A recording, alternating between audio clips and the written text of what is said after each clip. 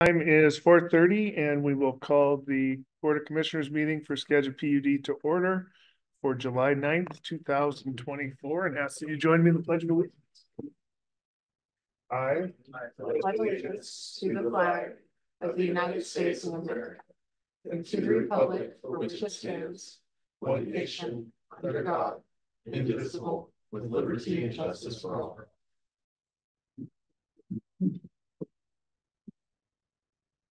All right, so this time I would ask for approval of the consent agenda, items 1 through 4. So moved. Second. Motion and second, all in favor, signify by saying aye. Aye. Aye. Opposed? At this time, we would ask for audience comments. Back to Zoom here.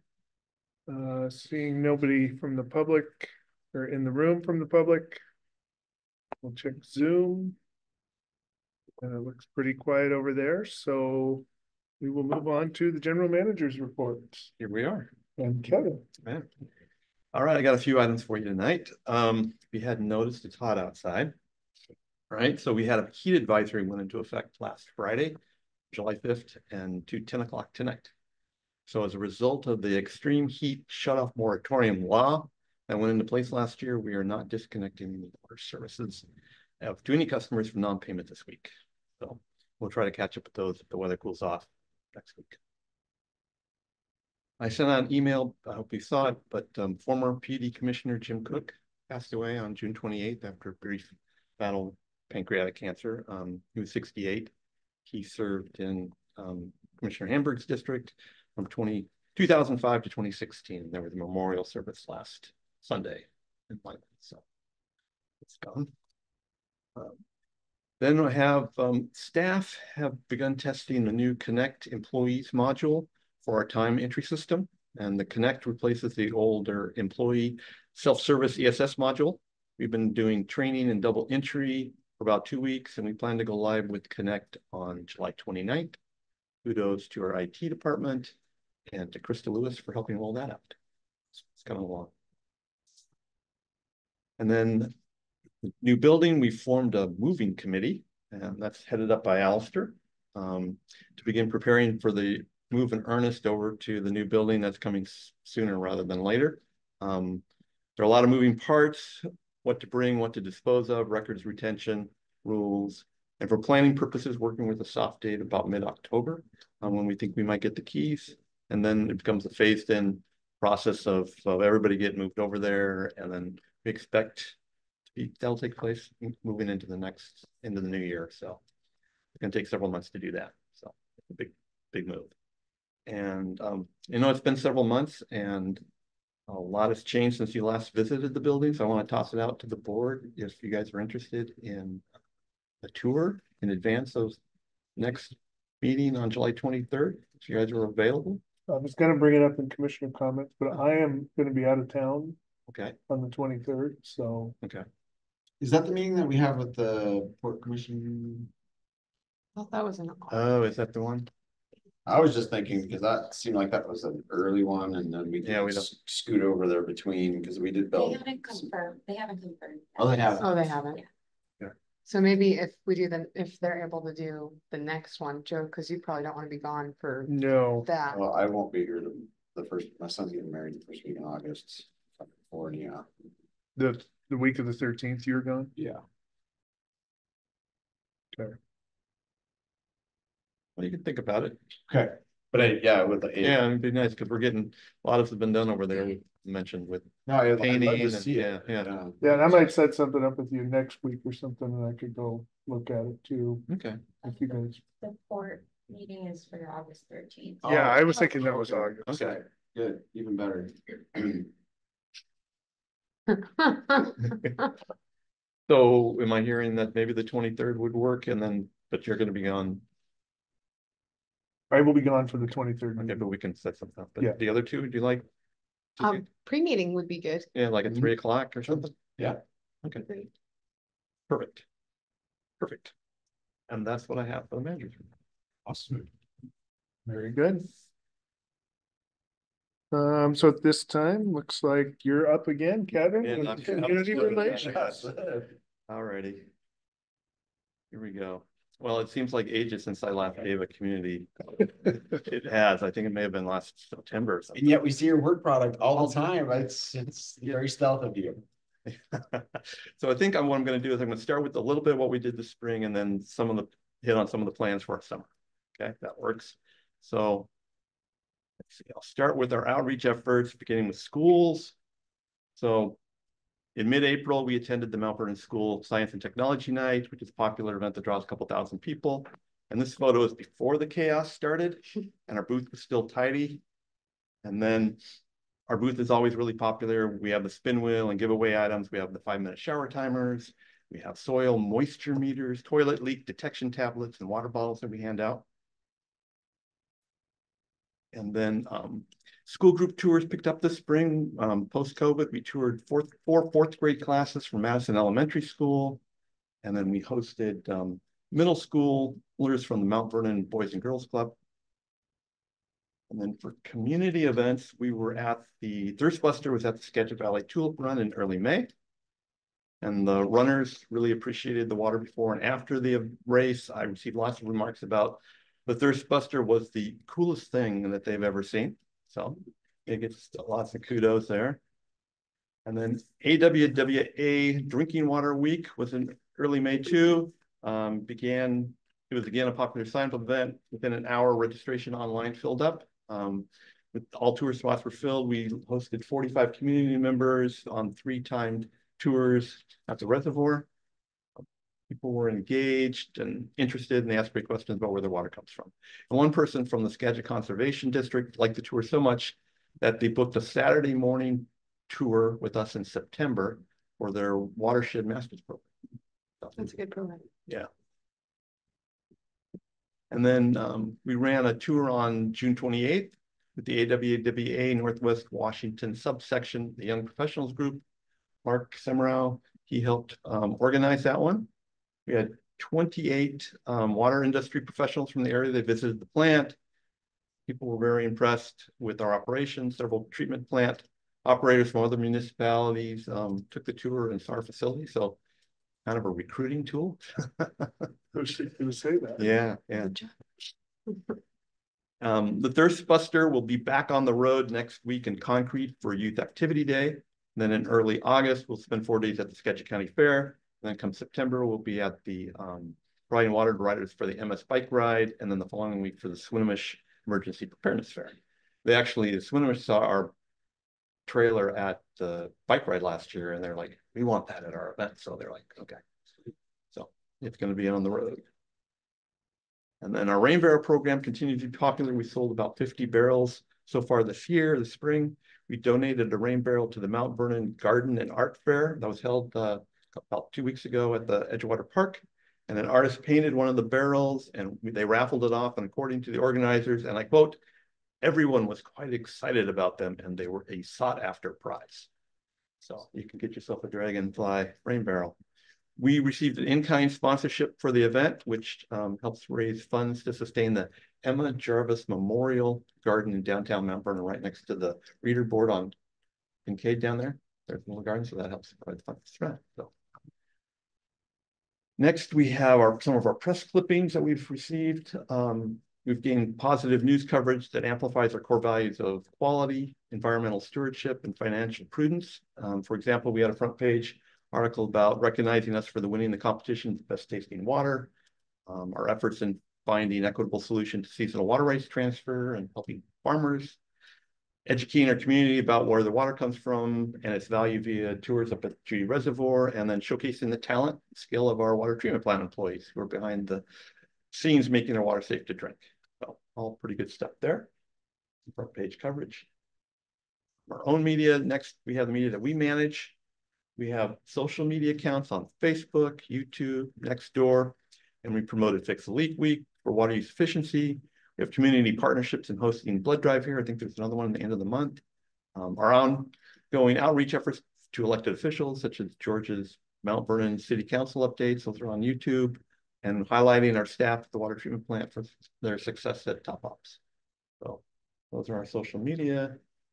And then our printed pipeline newsletter, it goes out to 22,000 customers, and our e-newsletter sent to 7,500 paperless bill customers. And we provide articles and tips on like detecting and chasing down leaks around the home, staying hydrated, and tips on how much water a person should drink, information about water quality, and the annual consumer confidence report, and tips for using water wisely in the yard this summer, or just some of the few. So we repurpose that content and use it for all our communication channels.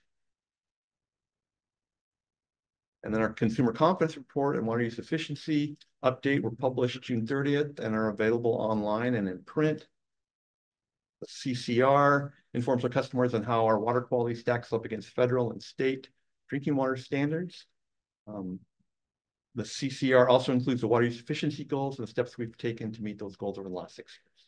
Those are all available. And then got a little bit about our website, last but not least. We've had it for a year, so I guess it's no longer new, but we continue to refine it. Many of the feature articles that we find in the pipeline newsletter are also become stories on our website and can be highlighted on our homepage. We've taken many of our existing customer service paper forms that we have, and we've developed online forms, and these enable us to be more efficient and provide high quality level of customer service. So in the last couple of weeks, we've launched several new forms, including the customer application form for establishing water service here at the PUD. So that's kind of where we're at. We're continuing to grow those forms. So, and we've gotten a few people to fill them out. And that is a quick 5-minute blitz through community relations. Do you have any questions? All right. Very good. Yeah, we'll be busy. Yeah.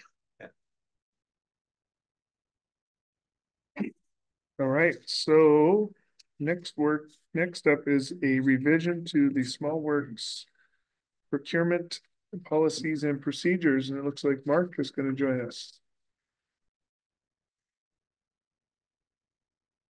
So Bill Truman did a really good job putting this together. I think it lays it out pretty well.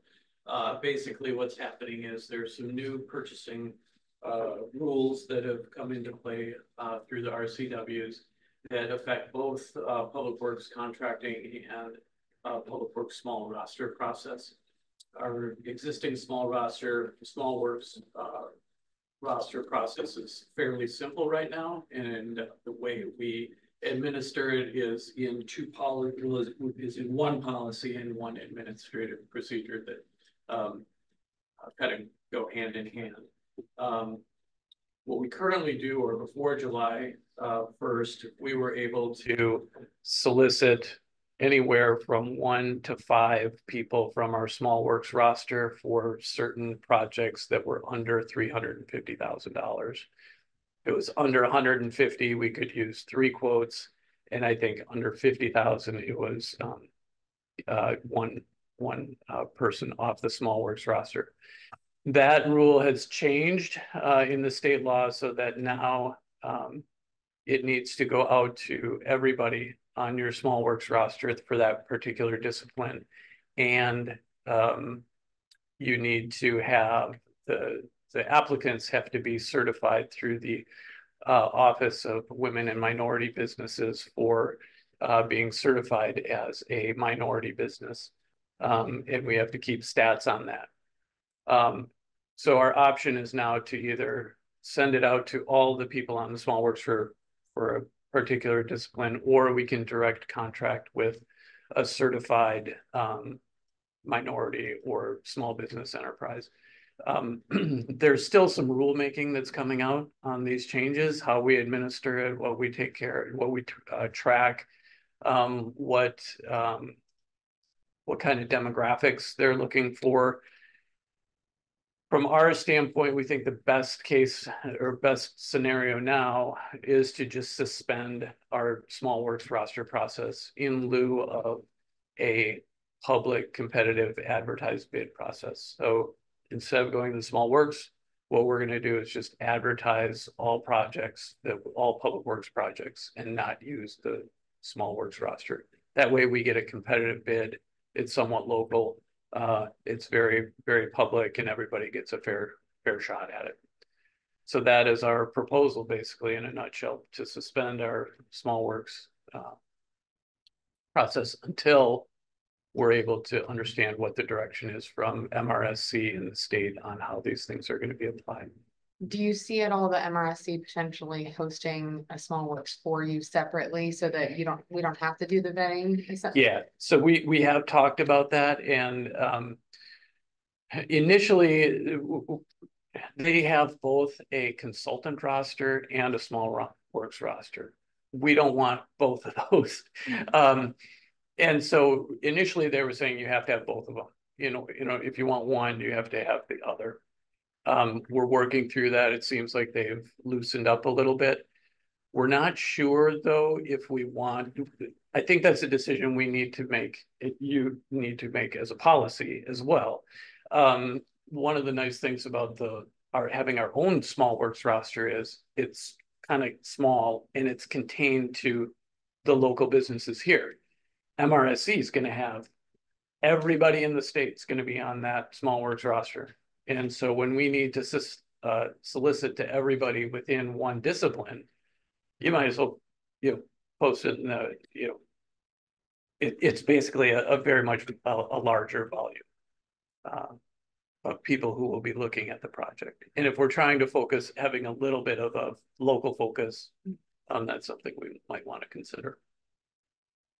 What's the timeline you think that you'll receive more guidance? Yeah, we're thinking October. Yeah, this fall is likely when we would try to get. Hopefully, we'll know more. What are other jurisdictions doing about this? We're not really sure. There have been a number of informational seminars that Catherine Price went to one, Bill Truman went to one, that have kind of highlighted what the changes are. We don't really have much information on what other people are doing. I guess I'm kind of speculating here, but I think that with the ambiguity around it, I think going to MRSC it's a safe move, right? You just say we're going to use the MRSC roster. Then they take care of basically all of your reporting requirements. They take care of your certifications, checking the business certifications. They take care of tracking the data on which entities you use throughout the year. They take care of the advertising, publications for getting people signed up. So the administrative part of it is kind of handled. It's a very easy way to go. It's just you get the whole thing. That's why we want to be a little cautious. So we're trying to maintain getting competitive bids, in which we will, and we just want to suspend this so that we're not in violation of the small works roster rules. Were there any other procurement changes that happened in July? I know that for the cities, there was a lot of caps that were lifted in the first time in 30 years as far as for goods, not necessarily services, but. Yeah, I guess I wasn't paying much attention to the goods. I was looking at the other public works contracts though, and they are applying the state standard for apprentice utilization to all contracts over 2 million. Okay. For 2024 and 2025, they're going to back that down to 1.5 million. And then I think the threshold falls to 1 million. So they're really encouraging the use of apprenticeship labor in the public works process.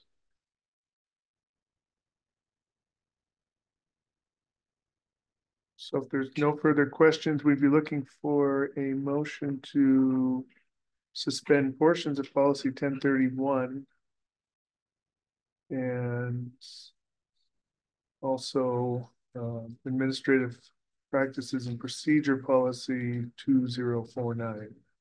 So moved. Second. We have a motion and a second. All in favor signify by saying aye. Aye. All right. Those are suspended. Thank you, Mark. And looks like Mike is up next with recommendation for removal of some capital assets. Yeah, pretty straightforward. Just have some equipment and assets that are some stuff decades old that we've replaced with equipment that showed up this year or the past year. And there's some pickups and things we hung on to for a couple of years during COVID because there was a lot of people having to drive separate and all that. But now that a lot of those things have passed and some of the new equipment has showed up, that there's things we can let go and gain some money back and put some money back in the coffer for buying stuff that is more useful. And free up some more space in the yard too. We're running out of space we can always park so many things out there. So yeah, just a motion to remove some assets and get some money back in the coffers and get newer stuff, better stuff, and more useful stuff. All right, is there a motion?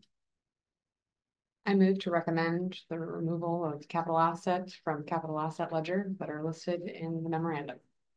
Second. Motion and a second, all in favor, signify by saying aye. Aye. Aye. Opposed? All right. Thank you. And then we'll auction them off. Next up, informational items, monthly budget status report is in there. The Judy Reservoir report is in there. Any commissioner comments this evening? Not for me. Nope, and I would just note that I won't be here on the 23rd, so. All right, with that, we will adjourn at 4:51 p.m.